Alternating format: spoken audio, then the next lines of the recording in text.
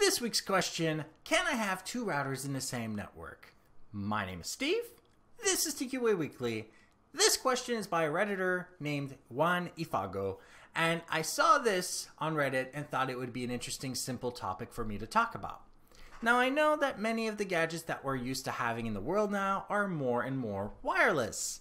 That means that you don't have anything to plug in. You simply connect to a wireless network.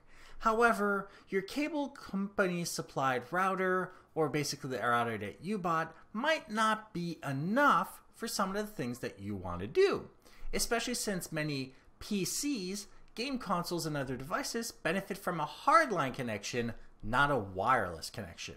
And if you're a streamer, connecting via a hardline Ethernet cable is a lot better for the quality of your streams. So it comes down to this. Do you need two routers in the same network? Yes or no? Or how about we expand that question? Do you need a second router, or can you do it with a network switch? And you will understand why the network switch might be a better solution for some of you. Now, you're going to have to answer a few awfully specific questions to know what you should get. Do these connections need to be wired, and do you need more than 4 Ethernet jacks? And the other possibility, do you need more wireless access in your home? If you need more wireless access in your home, you can use a router. Now, the reason why a router might be more complicated to set up is because of the DHCP IP pool. And that is basically each of your routers can basically only assign up to 255 gadgets, including itself. Meaning that you would have to go into the LAN settings of the new router, change, let's say your address was 192.168.1.1 for the first one. You would have to change one of those, basically the third set of numbers, to a 2 or something else. That way you could access it within the network without problem.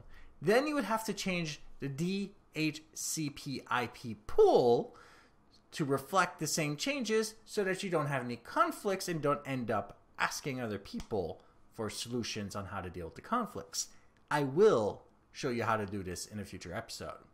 Now, if you do not need wireless connections and you need 4 or more wired connections in your network, you can use something that is super inexpensive and easy to set up, and it's called a network switch. Basically, you connect it into the router and the router does the rest, and that's it.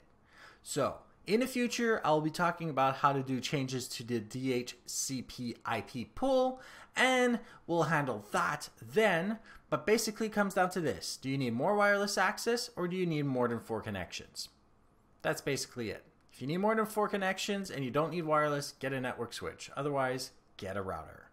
Now, I hope you liked this episode, and if you didn't, dislike the episode, share with those that you think can benefit from this, and don't forget to subscribe. And if you have any questions, comments, suggestions for topics, email me at ask@tqaweekly.com, or go to my website, tqaweekly.com, where you can find other things like the show notes to this episode, past others, find other ways of subscribing, and of course, use the contact form and email me directly. You can always drop it down below. And of course, if you want to see me play video games such as Assassin's Creed Odyssey, go to twitch.tv/zaxis1981, where you will, of course, see my schedule on that page. Thank you for watching, and goodbye.